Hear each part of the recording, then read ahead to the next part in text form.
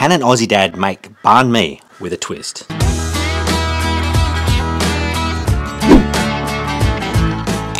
In what decade banh mi was invented, and the two different nations that come together to give us this almighty sandwich. Have you ever seen a pork shoulder roasted or smoked with charcoal or natural wood? We're going to do a smoked pork shoulder, and it's not going to be pulled, but it's going to be sliced. And this will definitely blow wind up your auntie skirt. Because my baguette making skills is weaker than a wet tissue, we're going to the pros. A good banh mi should have super airy guts, crispy and thin crust. Now, I'm a big believer in the 6 Ps. Prior preparation prevents piss poor performance. If you're a big fan of prep or mise en place for your fancy fuckers, let's do the pickling and the prep of the pork the day before. This journey with Pepper the Pig started before we've even got into the kitchen. Decent money muscle on it. Got a bit of bend in it. The main thing is the fat cap isn't thicker than you after Christmas dinner. Should be nice and soft to the touch. Prostate glove on. Right, frame it off, and then we're going to see if we need to trim down that fat cap. If you have got a hard AF fat cap, you want to trim it down to about 1.5 to 2 centimetres, or about 3/4 of an inch. Now, the way I like to trim it is just to go along the length. The key thing is here, less is more. Just skim the top off. Because I'm tighter than a fistful of arseholes, I want to recycle this fat off the top. We're going to place it into a small container, render it down, and that will become lard, and we can use that for cooking. We're going to stick with the fat cap. We're just going to slice about 1 inch or 2.5 centimetres width across, and we're going to do some diagonal cuts. This is basically just going to open up that surface area. Heat will get into it, start to render out that fat a little bit, and the seasoning will also punch itself in. Right, from there, you want to check for silver skin. Any fucking dodgy bits hanging off. This one's actually pretty damn good. As you can see, nice, clean underbelly of it. Now, quick tip. Just a tip with AussieQ barbecue. If you're looking for money muscle, you're doing that pulled pork, you're doing that comp scene, see the Y bone here? Flip it around, opposite side. There's the money muscle. See those striations of fat just there? Now, do we cook it fat cap up or fat cap down? There's no right way or wrong way, but because I'm going to be cooking with a bullet smoker, heat coming from under its guts, I'm going to flip the fat like that. So the first thing we're going to do, we're going to season the opposite side. So we're going to season the presentation side last. So do the fat cap, flip it over, then doing the other side. Plenty of seasoning options here. I'm using the award-winning Oz Dirt. If you can't get your hands on the Oz Dirt barbecue rub, a mixture of kosher salt, cracked pepper, some garlic powder, onion powder, a little bit of smoked paprika is all you're going to need. It'll give you a fucking banging result. Not mandatory, but I like to use a binder like sriracha just to help the rub stick about 10 to 15% better. If you don't want to do it, piss it off. I'm not forcing you to. I haven't got a dead horse bottle to your head. Nice even coat. Now with the seasoning, aim for about 50 centimetres above. It gives you a nice even coat. You should be able to even see that from where you are.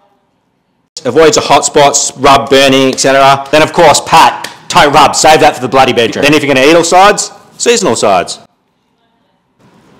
Bang your sriracha on the opposite side, rub her in, same treatment with the rub. As you can see, this is the sort of coverage you want. You can just sort of see that ruby red meat underneath. If it's a thicker pork butt, you probably want to go a little bit thicker so you can't see the meat underneath. Because we're either smart or lazy bastards, we're going to bang this into the fridge with a pickling solution, then we'll get cracking to the smoking in the morning. See you then. Righto, the first step, we can do this a day before. We're going to pickle some carrot. We can bang in some daikon as well. First of all, quickly remove the fori. From there, we'll work on the pickling solution. Trusty stainless scraper. I just give it a quick hone. No Lorena Bobbitt references. Now, you can do a julienne on the carrot. I like to shave mine personally. I just like the texture and the look of it in the banh mi. Use a normal peeler and just press down a little bit harder, and that will increase the thickness of the carrot. And this is the sort of thickness that I'm looking for. Slightly translucent. Righto, let's rip into the pickling solution. Piece of cake, come over here. So there's a metric shit ton of ways we can do this pickling solution. We're just going to go 50-50 water, white vinegar, some pickling spice, and about 1/2 tablespoon of sugar. Bang in about 1 tablespoon of pickling spice. Just get it to the simmer, and as soon as the sugar and salt's dissolved, rip it off. Should look something like that. Pretty damn simple. Only take about 1 to 2 minutes. Carrot skins straight into a mason jar, sealable jar, something like that. Then we're going to pour that pickling solution straight over the top. Give yourself about 1 to 2 centimetres at the top, otherwise it's going to piss out everywhere when you close up the lid. Now you can bang that into the fridge, and we'll see you tomorrow. Bottle plug is on. But don't be a lazy prick like me. Make sure you clean out the charcoal before you come back. Now you're going to have to throw all this crap out. And the reason for that is we want to get rid of all that charcoal at the bottom because we want maximum airflow, feed the fire and give it a nice cleaner burn. Right, we're going to keep it simple stupid. We're going to make it reappear with some briquettes. As you can see, pretty simple setup. Lay it around in circles. It will burn from the inside out, just like a fuse. Natural firelighters in the middle have some charcoal just hanging over the top. That's going to cause the burn. Then some cherry wood facing lengthways, so that will also burn out like a fuse. To the perimeter, we're using a whiskey barrel. Right, as you can see, the life of a barbecue day. It's fucking dark. I almost tripped over myself 74 fucking times with my bloody Ugg boots because it is freezing. Let's get this started. Let's arc it up. Now that the center charcoal is lit, we'll just move your first piece of fruit wood just so it's touching, and that will start smoking. So today I'm raw dogging it. Got no water, no sand, no nothing. I've just got a 50 centimeter stainless plate on top. It stops it getting filthy downstairs. Just the tip, of course. Have the door facing a direction where you can easily access it. So if you need to throw some more charcoal in there to get the heat up, throw some more wood, easy to do. Right, it's been about half an hour or so. We're going to get a pit temp up to about 140, 150 Celsius because we're going to cook it more like a roast. Bang him straight into the guts. Now, it's at this point you're going to have a metric shit ton of time. So this is a perfect opportunity to make sides and even pickle the veg if you're too lazy to do it the night before.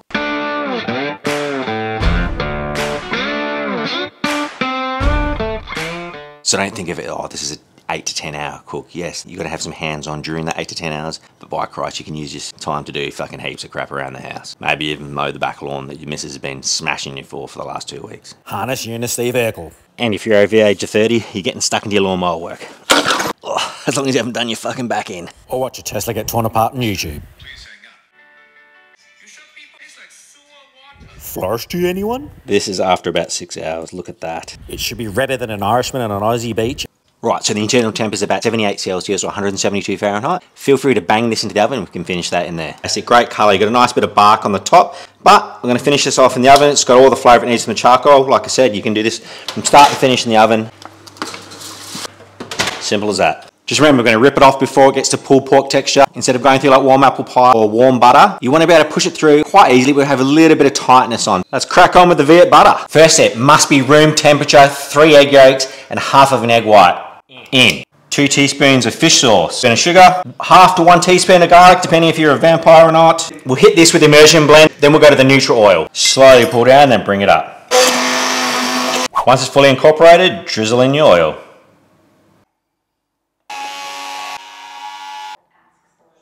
Right, for the cucumber, we're going to go about a hand length, which will be about the size of your Vietnamese baguette. Half. Want it to look something like this. Now, if you don't like coriander, harden the hell up. Just take the roots off, loosely rip them up, and they're going to go straight into the bun. Our Queenslanders use sweet chili sauce, but we're just going to use a normal red chili. Just going to split that in half. If you want to reduce the heat, just pull the pith out. A wet paper towel, throw that on top, then you can put it on the bench. No need to bang it into the fridge. As you can see, not as loose as normal pulled pork, but still almost no resistance. Just a little bit of tightness, just like a well-cooked roast lamb shoulder. I reckon with a bit of coaxing, we should be able to get this mown out. Yup.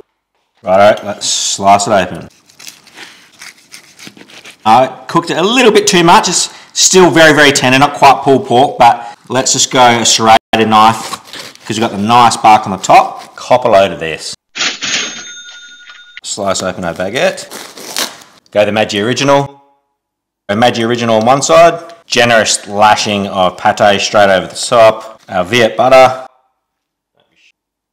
We've got pickled carrot. Got the cucumber, that beautiful pork. Grab some coriander. And some chili to finish it off. Give this red hot shot. Oh yeah. Using that Boston butt is an absolute game changer. It's so tender. You can taste that caramelization from that charcoal, the smoke. Absolute winner. Make sure you bang it in.